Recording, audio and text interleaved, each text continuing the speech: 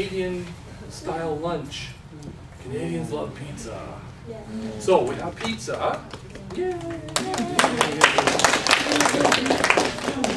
But we want to make sure you still stay ganky and healthy, so we have bananas, so eat bananas, and juice, right?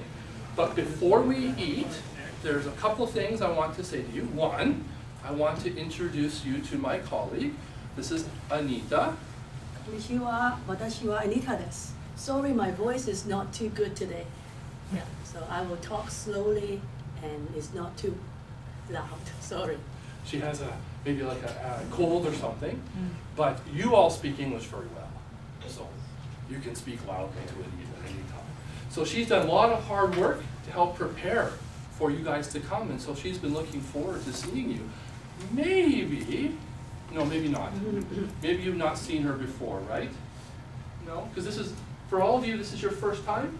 Yes. To Richmond, to Canada, right? Yeah, okay.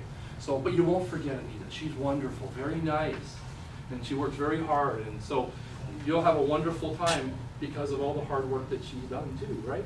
So, my other colleague, my other co-worker, Mr. Hudson, he's going to come sometime. He's going to try to come before we leave on our trip to Vancouver, but if not, he'll be back here when we come back to meet the homestays.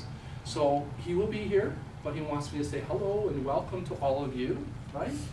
On your schedule, you'll see on the pink paper is your schedule. And day number 1, we're already at